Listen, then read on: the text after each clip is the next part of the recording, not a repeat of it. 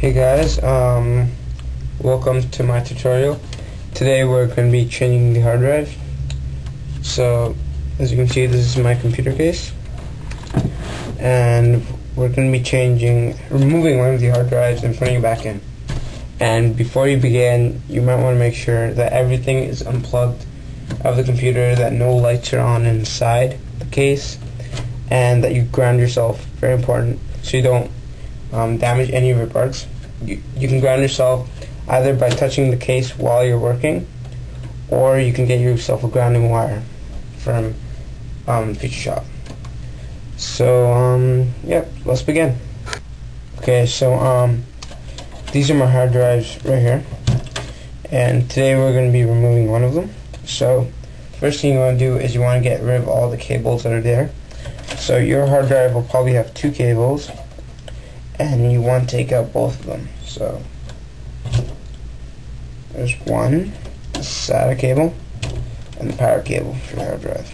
Then your hard drive might have screws attached to it, but most don't. So you can just slide it out and take it out of this plastic thing, and there you go. There's your hard drive.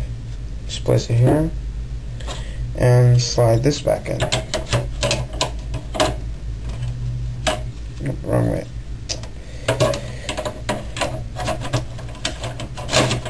Just attach on the case and you're ready to go.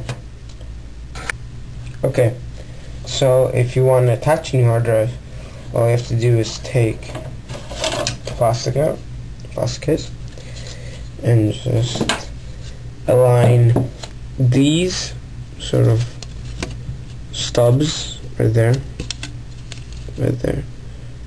and right there with these holes. And if you're screwing the hard drive on, if you have a case that the hard drive has to be screwed on, you just have to align it with the screws right there. Same aspect. I'm going to be using a plastic case, so it's very important when you do this, you do it very carefully, and you don't want to break this. And you want to make sure that this, if there's any cover on the plastic, that it doesn't cover these 2 ports. If these ports are covered, it's fine. Just these 2 have to be available. Okay. So let's attach it on. Line it up carefully.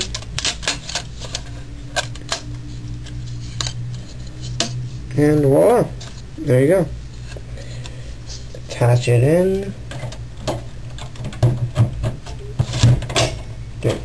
So then you just plug in the SATA cable and the power. And these are the 2 ports that I told you not to keep available.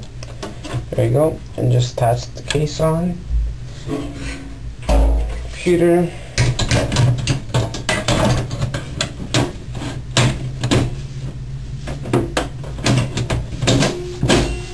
You're ready to go.